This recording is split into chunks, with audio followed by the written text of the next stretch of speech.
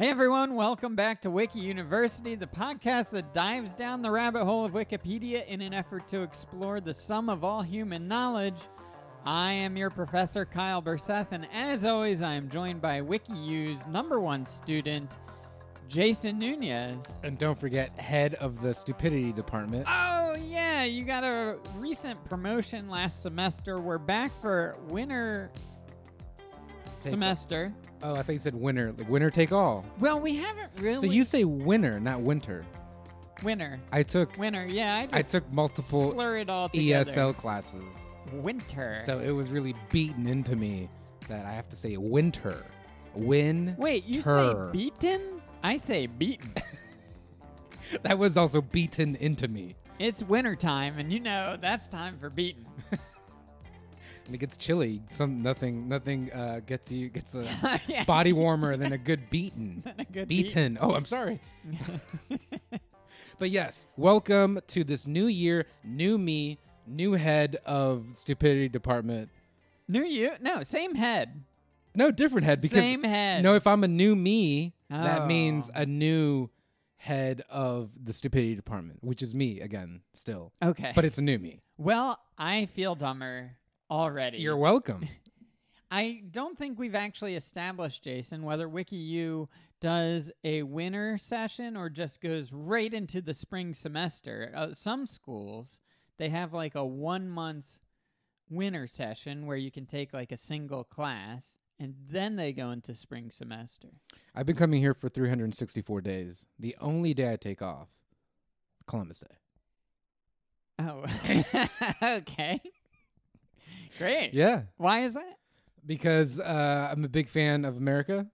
Okay, anyway, Jason, I'm fresh off the boat from Costa Rica. That's why I still got my tropical wear on. Are you on Costa Rica time still? Yeah, it's 2 hours in the other direction. What direction is that? Towards the East Coast. Oh, okay. Towards Costa Rica. Towards the Atlantic. Where is Costa Rica? Is it next to Puerto Rico or Puerto Rica? Well, I was in Costa Rica, so I didn't look at other places, but it's in Central America. It's next to Panama. Oh, I was way off. I figured it's like next to Florida. Well, In all earnest, I I thought guess it was it's like not so far from Florida, but I mean, it's closer to Florida than we. No, it's probably closer to us, right? I bet it's closer to Florida than You said Central America, though, right? Central America. How is that closer to Florida? Closer to Florida than we what? are. Than us to Costa Rica. I feel like we're closer to Costa Rica. Well, Florida's got that long tip. Okay, You know, that makes it really close. I suppose. So how was the food? Tell me about the food. The food very similar to Hawaii in that there was a lot of fresh fruit. Okay, great. Other than that, a little redundant. So something we did was a bunch of like typical touristy Costa Rican things, which, you know, includes like zip lining through the jungle or a guided cool. hike through the jungle or a guided boat tour or something Through like the that. jungle. Through A the jungle. lot of jungle themed. A lot of jungle. There's tours. a lot of plant life. Okay, cool. But at the end of every tour, they were like, and then you'll have a traditional Costa Rican meal. And every time it was chicken and rice, which is their traditional meal. So it felt a little redundant by like the 7th day. I think chicken and rice is a lot of Latin America's traditional meal. Yeah, I could see that. Yeah. I mean, it was good. So then Don't why get me all the wrong. complaints? I like chicken and rice, but it was a lot of chicken and rice. Yeah. Was it like, did they change it up a little bit? Like a little Costa Rican bit. fried chicken and rice? Did they have Korean barbecue chicken and rice? No, now we're talking. And then just get rid of the chicken and rice and make it all Korean barbecue, then we're money. Ooh, we should open up our own Korean barbecue place in Costa Rica. We'll I make think it'd thousands. do well. I think it would do well. At least thousands. We would Easily lose thousands too, but Oh, we would lose more than that, and I guarantee it. But folks, thank you guys for coming. Thank you guys for joining us again on a new episode, a new year. Thank you for liking and subscribing, and just a friendly reminder to tell a friend and or comment on wherever you're listening to this podcast. do one or all of those things. Now, Jason, Did you bring a topic to school today, or am I starting? I left it in the East Coast. You left the topic in the East Coast. Well, yeah, I checked the bag when I was coming back. You were on the East Coast. You didn't mention that. I was on the East Coast visiting home, and then on my way back. What was the food like there? The food? Yeah. Oh, very traditional. Yeah. Chicken and rice? Chicken and rice. Wow. But mine was green rice, Peruvian green rice. I'm sorry, what? It's green. Our rice is green. It doesn't always have to be white. No, take it back. I've heard of brown. No, I don't like it white. White is not right. Green, it's not easy being green, but it sure is delicious. We've covered rice on the podcast. I've been covered in rice before on the podcast. It's great. Every time Jason goes to the beach, he insists on being buried in rice. I usually just attend weddings for the rice. I haven't been to a wedding where anyone throws rice. Can't wait till I just jumping in a time machine and going to 1950s weddings. I ordered a dump truck of rice for my wedding coming up. Don't miss it. I just had this image of someone not understanding the tradition of throwing rice, and they go to Costco and get like a 50-pound bag of rice and throw the whole bag. Like they don't realize that you're supposed to take it out of the bag. Oh, and they murder the groom. I have BB guns ready for people to put the rice in and just start shooting us once we wed. Yeah, that would take it up a notch. Once we consummate. Not you and me. It sounds like you're talking about you and me. Yeah, I am. Once we consummate. Okay. Well, I brought a topic. Oh, sweet. I didn't. I left it in the East Coast as we just went over. Yes. Yeah. As you may have noticed, we're back in Los Angeles, both of us. Beautiful, sunny Los Angeles, New Mexico. But it's been miserable weather here lately. Yeah, today was just the first day of a little bit of sun. It's been so dreary. It reminded me a little bit of... Wait, do you say dreary? Dreary, yeah. It was my ESO class. They beat it into me. This winter's been dreary. Yeah, dreary. It was a... What's it called? An unpleasant surprise flying in here from the East Coast to just find a cesspool of water and oh, gross. It's just pouring rain down here, which I'm not used to, and I'm sure these Los Angelos aren't used to this as well. So. Yeah, give me back my mega drought. I have to say though, post rainfall, mega rainfall, it is very refreshing to see such bright and beautiful greenery all around. And I'm not talking about the THC. I'm talking about the pure God's green earth greenery coming out from these, like what I used to look at as just little sand pits. Sand pits? You mean the hills? Yeah. The pit is a hole. What okay, hole well, it was all like sandy and it was like dirt. It was I didn't see any forest, any greenery. It was in there. It just needed a little water. Yeah, just who knew? Just a couple of squirts from a couple of 3 squirts feet from of God. Water Yeah, in one day. I think the rain took care of us in terms of the drought. There's more rain coming later on this week. I know, it's miserable. So, something I found out is the rainfall that we've been having, this big storm, is called a Pineapple Express. Is it really? Why? I don't know. That's my topic today. We're going to learn about it. What came first, the movie, the drug, or the weather? What is the drug, Pineapple Express? Is that a type of weed? I guess yes, but I suppose that came after the movie. I tried to watch that movie. Not my fave. It's pretty fun. Really? It's actually pretty fun. Okay, so do you want to dive in here? Let's do it. I'm excited about this one. I want to know more about the Pineapple Express. Or is it the Pineapple Limited? No, it's the Pineapple Express. It's only stopping here and there. Just there? You know, like a local train versus an express train. We can go in a big... Sounds like you don't know. Pineapple that's what I mean. Express. We can dive in deep with that. Well, we can go to that next. Sweet. Pineapple Express is a non-technical term for a Meteorology? Tough start to the year. Meteorological phenomenon. Meteorological? No. I just nailed it. Okay.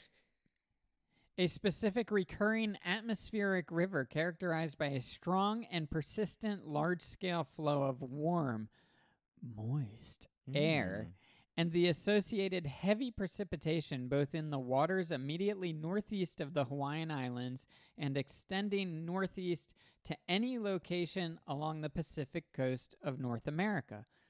A Pineapple Express is an example of an atmospheric river, which is a more general term for such relatively narrow corridors of enhanced water vapor transport at mid-latitudes around the world. So it sounds like an atmospheric river is kind of like a river in the sky. In the sky of water molecules rather than like. Yeah. Whoa. Well, not water molecules, also Well, water, right? full on water. Yeah. Yeah, but you say river and it's like you see the, because if you look up, Yeah, there's no rocks There's and no- fish. There's no salmons. salmon swimming This upstream. sounds like an episode, or not an episode, a level on like Super Mario 3 or something. Right. We have to catch some You flying gotta fish. jump on the salmon. They're going against the left to right movement, and then you gotta fall through the clouds. That'd be a fun one. So now the Pineapple Express, is that a specific river or a specific thing that always comes from the Hawaii, or is Yeah, it or can that be, is that an expression for that type of thing? Like, can that happen somewhere else in the southern hemisphere where the water molecules or vapor, I guess it's called, is traveling in Water. a sort of a river?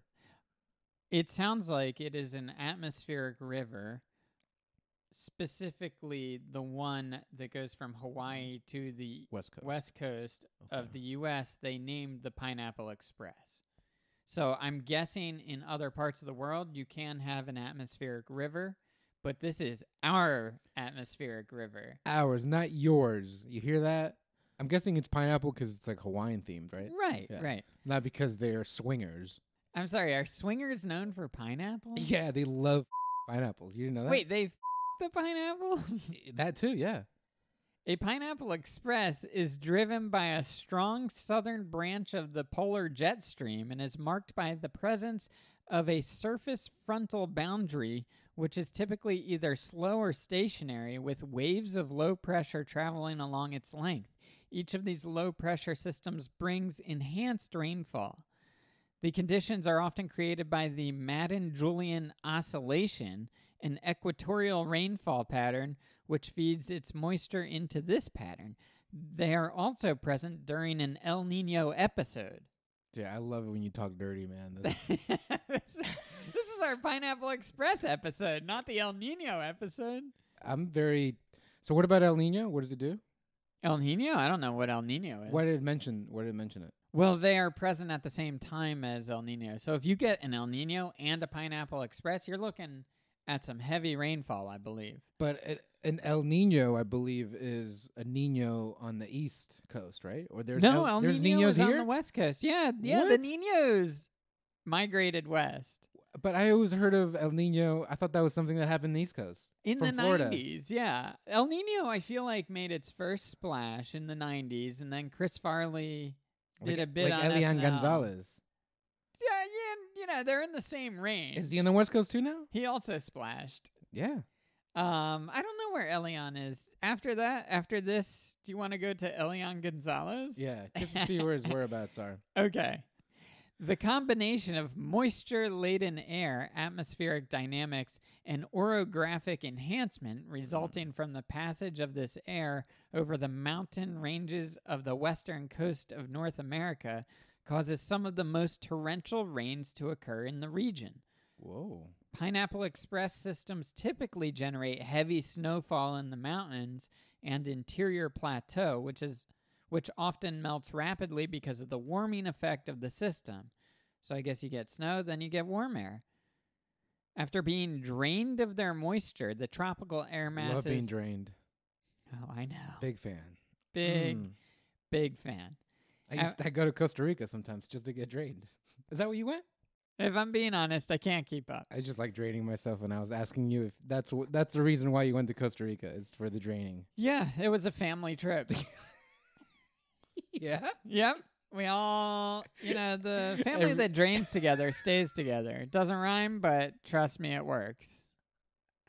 I think it does rhyme. The together part is what rhymes. You can't rhyme together with together. I guess it would be drains together, stains together. There's going to be some staining when it comes to that much draining. If I tell you everyone's that draining, much. you got 11 people draining. You're going to need a dry cleaner. Couple of pineapples. Go ahead. After being drained of their moisture, the tropical air masses reach the inland prairies as a Chinook wind, or simply Whoa, what'd you call me? a Chinook. Oh. A term which is also synonymous in the Pacific Northwest with the Pineapple Express. So we could continue on to to extreme cases. Yeah, give me some extreme, like just Full on draining. full on extreme. Yeah. Yeah. Examples of this are the Christmas flood of 1964. We could go to that, see the body count. Let the bodies hit the floor. Let the bodies hit the floor.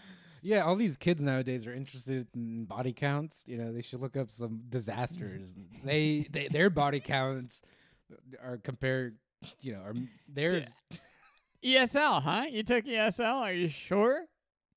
The Christmas flood of 1964 was a major flood in the United States Pacific Northwest and some of Northern California between December 18th, 1964 and January 7th, 1965. That's pretty long. That's a long, yep.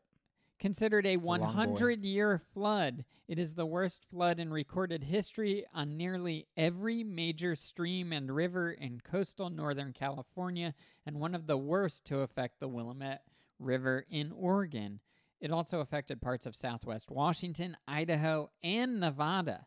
In Oregon, 17 or 18 people died. This sounds like... That body count's nothing. Sounds like you talking about your body count. I don't know, anywhere from 3 to 25. Yeah. I forget. It was. But who's counting? College was foggy. As a result of the disaster, it caused hundreds of millions of dollars in damage. The National Weather Service rated the flood as the 5th most destructive weather event in Oregon in the 20th century. I wonder if the National Weather Service comes out with online listicles, like the big, you won't believe how destructive these floods were. They showed off, weather catastrophes body counts. People want the body counts. If it bleeds, it leads. Now, this is interesting. The flood killed 19 people, this says. 18 or 19. I feel like maybe it was 18 and then one died 3 months later from an infection from a cut they got during the flood. Or they drank too much flood water. I've been known to do that. Hey man, around the holidays, Yeah, get flooded. Whoa, here's a picture. I kind of like older extreme events I don't do pictures. They're scary.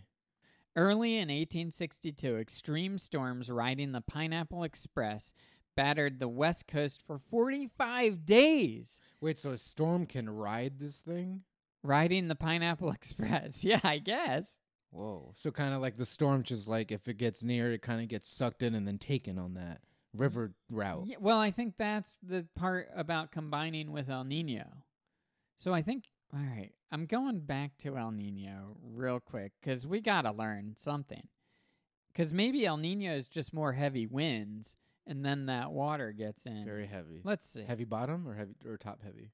El Nino, also known as the boy, is the warm phase of the El Nino Southern Oscillation and is associated with a band of warm ocean water that develops in the central and east central equatorial Pacific, including the area off the Pacific coast of South America. So it's actually Pacific.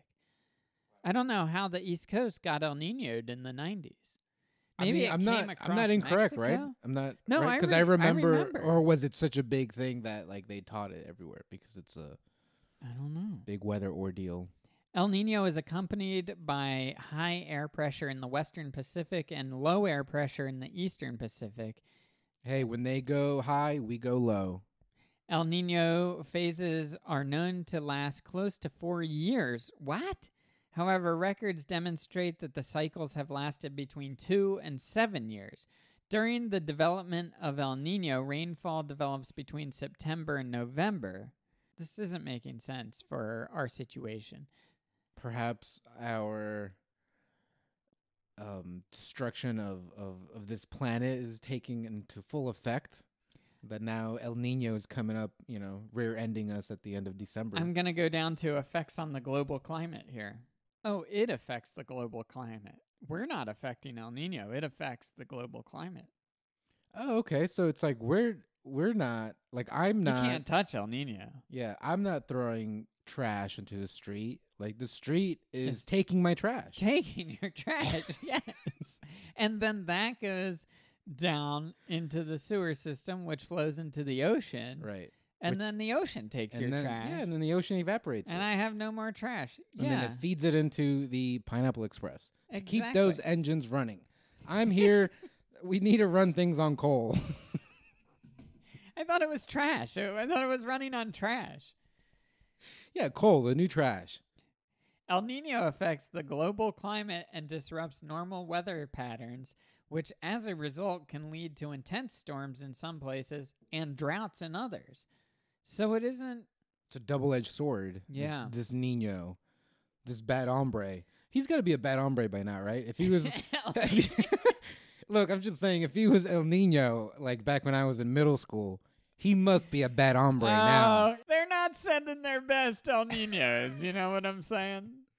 They send their baddest of hombres to the front lines. Okay, I'm back on Pineapple Express.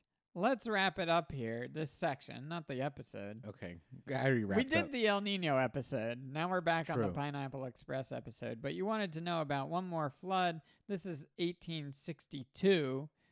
It lasted 45 days. In addition to a sudden snowmelt, some places received an estimated 8.5 feet of rain. Whoa, 8.5 feet? 8.5 feet. That's I'd a be swimming drowning. pool. Yeah, Me I'm too. drowning. Oh, no, Me- well, no, you're drowning. I'm swimming. drowning. Yeah, I'm you swimming. can I'm swim. helping you. Yeah, I'm hanging You can on to stand. you You for can dear stand life. on my shoulder. You can, be on my shoulders, and I'll drown Thank you. while you thrive. Appreciate it. Yeah. Hopefully, I could hold my breath long enough for you to get gills. Anyway, it led to the worst flood in recorded history of California, Oregon, and Nevada, known as the Great Flood of 1862. I'm briefly going to go to that to see the body count. Yeah, let me see them body counts. Now this is giving me different information. They say it lasts 43 days. Wikipedia is contradicting itself, and the event dumped an equivalent of 10 feet of water in California in the form of rain and snow. Okay, so... A little bit. It's hard to gauge when you're trying to measure snow. It's melting at such a pace. Oh my What weighs goodness. more, 20 pounds of snow or 20 pounds of water? Oh, that's a great question. Yeah, what does weigh more? 20 pounds of water versus 20 pounds of snow. Snow's not as dense as water. Snow snot? Snow's not. Who said anything about snow snot? Well, okay, 20 pounds of snow, 20 pounds of And water, you're not allowed to pee on the snow. or 20 pounds of snow snot. Which weighs the most? Probably the snow snot. Probably.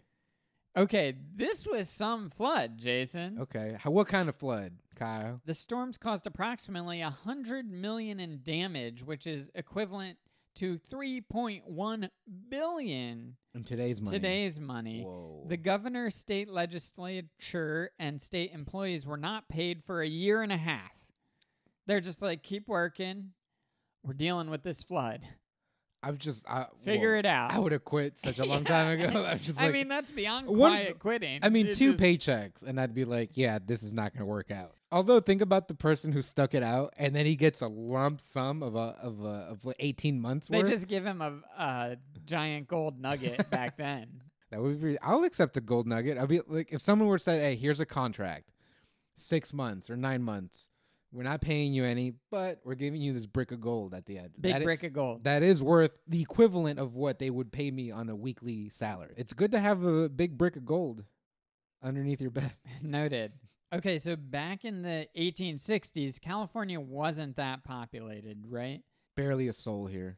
At least 4,000 people were estimated to have been killed in the floods of California, which was roughly 1% of the state population at the time. That's a heavy body count, though. That's a solid 4,000 body count for the Great Flood of 1862. and this That's is two lasted 9/11s. lasted how long? 45 days. 45 days. Yeah. Whoa. 2 9/11s in 40 days, 45 days. Would you rather?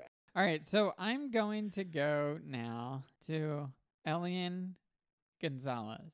Elian Gonzalez Brotons is a Cuban technician who, as a child, became embroiled in a heated international custody It was and hot. immigration controversy in 2000 involving the governments of Cuba and the United States.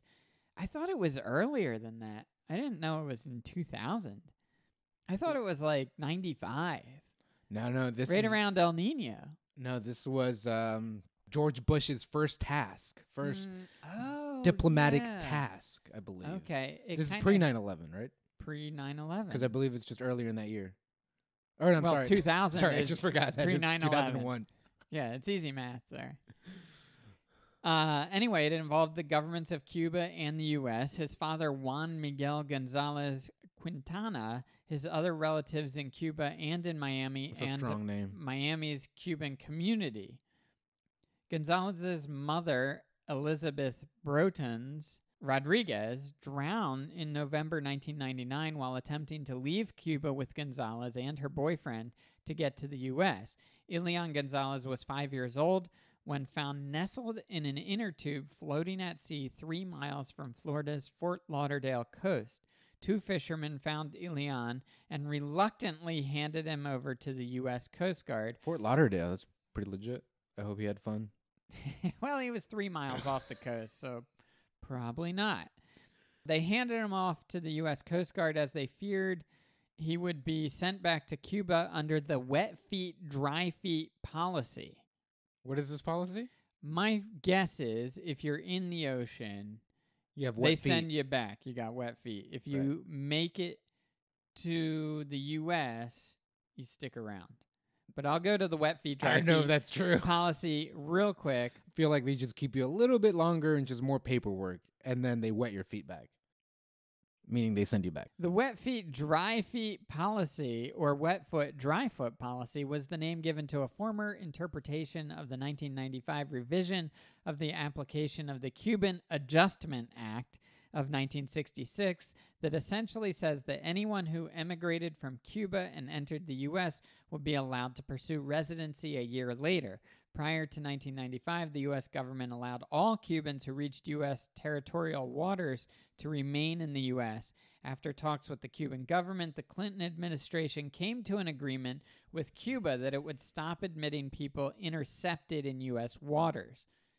So this is like that scene from Scarface. Do you remember that first opening scene when everybody's coming over from Cuba? Vaguely. That's like that's where Al Pacino, the Cuban Al Pacino, yes. The very Cuban man, Al Pacino. That's where Al Cubano Elian Pacino? That's that first scene where like there's a bunch of Cubans migrating to the US like in boats and stuff, and Yeah. they're like, and so they have to, again, they don't kick them back out. They like detain them and give them like some sort of like free 1 year pass, and that law made Scarface. The Coast Guard assured them that Elian would be taken, quote unquote, ashore for medical reasons, deeming him eligible to stay. Elian was immediately taken to a hospital and treated for dehydration and minor cuts on his body. It was later found that Elian's mother, Elizabeth Brotons Rodriguez, and Lazaro Munero Garcia, her common-law husband, had escaped Cuba as part of a group with 14 refugees on a 17-foot boat.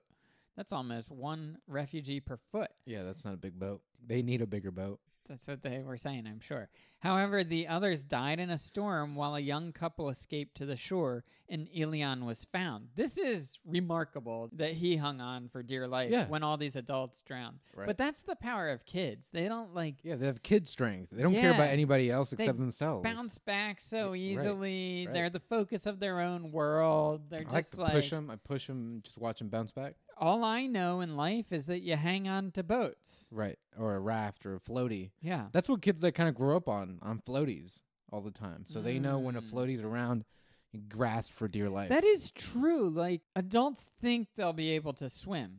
Yes, correct. Whereas a kid is like, I cannot swim. And that's how I am. I don't even want to try. So they just hang on. And that was a smart thing to do because then the waves just, They'll take you wave, somewhere. wave him over to land. Anyway, they released Elian to his great uncle Lázaro Gonzalez, who lived with his family in Miami's Little Havana.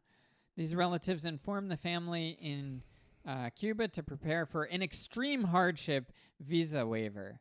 The former were told the next day that some functionary of the government would be coming to get the boy as a result of Fidel Castro's having met with Juan Miguel, Elian's father. The international tug of war waged between the Cuban and American relatives and state officials can be understood through the agendas of Fidel Castro, the Cuban-American uncle Lázaro Gonzalez representing the Miami relatives, and the Miami Cuban expat community, and the U.S. government representative, Attorney General Janet Reno. I think Janet Reno was under Clinton. In the case of Fidel Castro, he sought to showcase his power by first issuing an ultimatum to the U.S. that the boy should be returned to his father within 72 hours or else. Ooh. And then Bush came into office and was like, we'll cut the boy in half. That's the Texas way. This boy's too big. Cut him in half.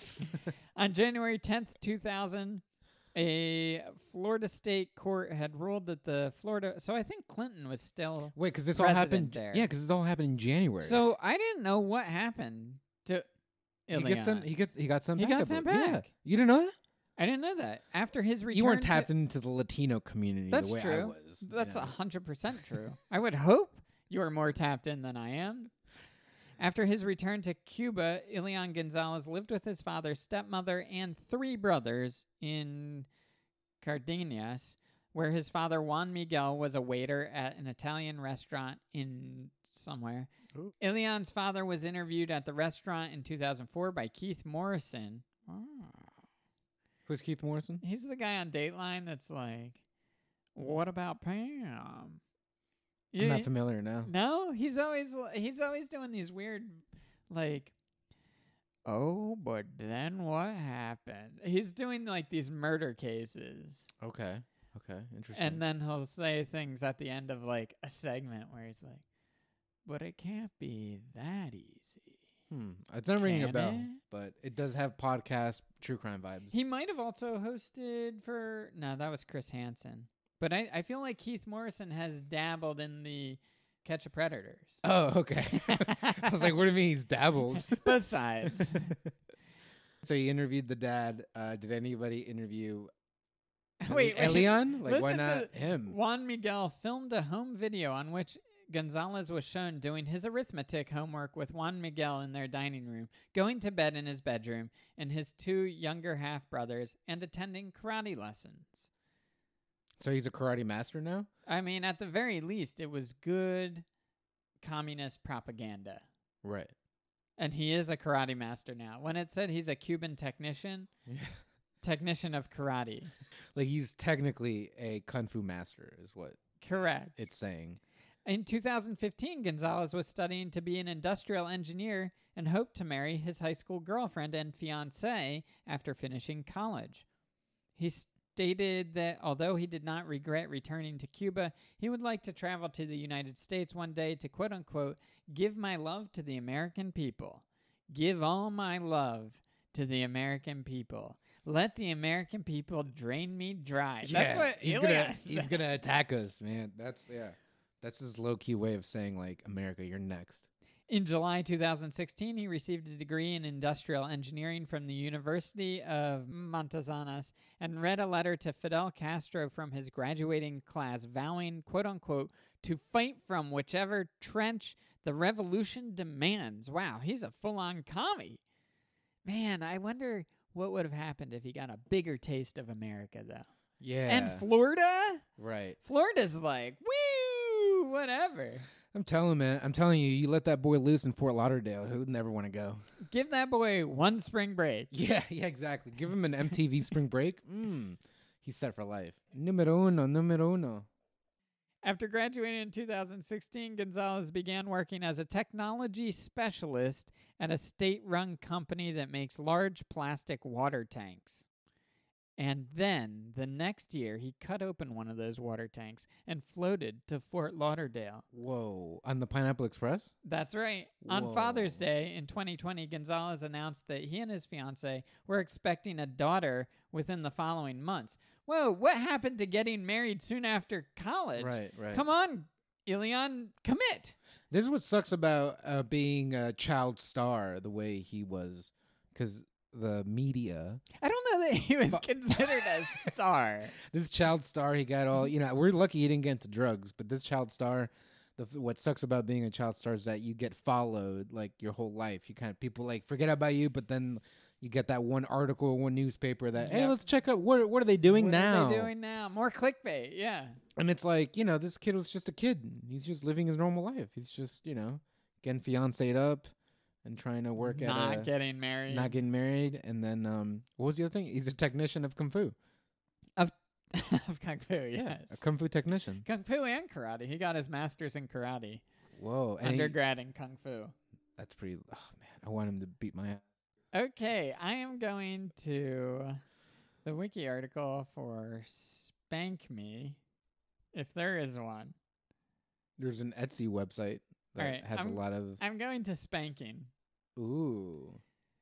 Since we got to wrap up soon here, and I figured you just mentioned Elian wanting to get spanked or give a spanking. I want him to spank me, but I want to spank him. Oh, you want to be spanked by Elian. Okay, sorry. I got distracted by the first sentence here. Spanking is a form of corporal punishment. Yeah. What is corporal punishment? That's just like physical punishment? I believe all right, I'm going corporate punishment is the act of... It's a physical punishment. Yeah. Involving How did you know? I guess it does have a weird name. I always thought it came like from a military It thing. sounds more like the government is doing it. I mean, it is. Your parents are the government to you. There's a few certainties in life: death, taxes, and government spankings. Yeah, I'll take one of those, please. Oh, you guys spit in my mouth first. Thank you, may I have another? Anyway, it's a form of corporal punishment involving the act of striking with either the palm or the hand or an implement the buttocks of a person to cause physical pain. The term spanking broadly encompasses the use of either the hand or implement. The use of implements can also refer to the administration of more specific types of corporal punishment, such as caning, paddling, and slippering. All right, we're going to slippering. Slippering, that's like, it's an old Latin thing with the chancla. It's like a sandal. It's like just getting your slippers out. That's all it is. But Okay. I've never heard it called slippering. But It's a term for the act of smacking the buttocks or the hands with a slipper or a slide in the form of corporal punishment. Or the back of the neck or the back. Anywhere you want to spank them. Yeah, that's my. A lot of traditionalists think you can only spank on the butt. Not true. I'm not a traditionalist. I do the whole bod. Full body I spanking. start off low in the toes and go up high in the thighs. Wow. And that's it. Well, all right. Do you want to wrap up here with adult Yes. spanking or ritual spanking Yes, tradition? I literally have 2 minutes. Yes. Which one? Either or. There's birthday spankings in the U.S. In Europe, on Easter Monday, there is a Slavic tradition of spanking girls and young ladies with woven willow witches and dousing them with water, just like Jesus would have wanted.